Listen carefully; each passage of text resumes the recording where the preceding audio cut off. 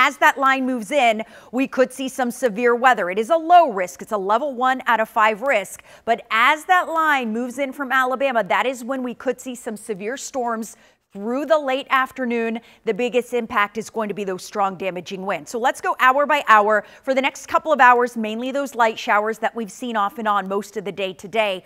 But this very heavy, incredibly heavy rain arrives around dinner time, and then it's going to stay over metro Atlanta through most of the night into tomorrow, even at 11 p.m. Again, pouring down rain right along I-85 in metro Atlanta by 3, 4, 5, still raining tomorrow morning. So flooding is going to be a big issue for tomorrow morning's commute, because flooding tends to happen after all of the rain has happened. And sometimes it's well after the rain has ended, as all of that runoff goes into the creeks, the streams, and onto the streets that just can't handle any more rain. So we will be watching for flooding for tomorrow morning's commute. That rain will finally come to an end around lunchtime, and that's when we'll see those temperatures drop as we head into the afternoon. Additional rainfall through tomorrow could see as much as 2 to 3 inches, mainly north of I-20. That is where the highest totals are expected. That flood watch has been expanded. It does include Fulton County, Gwinnett County, Douglas County,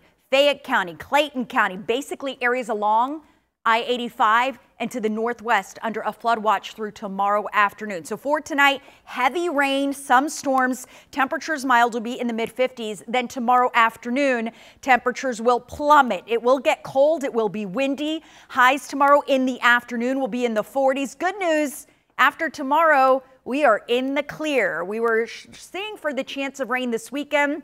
That system is going to stay out of our area, so it does look like it will be dry Saturday.